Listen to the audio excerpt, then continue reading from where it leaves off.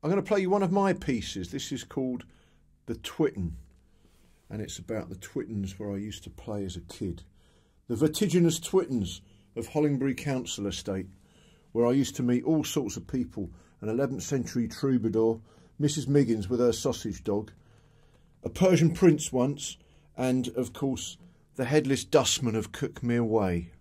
They're all in this tune, and at the end the Twitten climbs right back on top of the South Downs, where you can see the sea and the Weald, and it's very beautiful.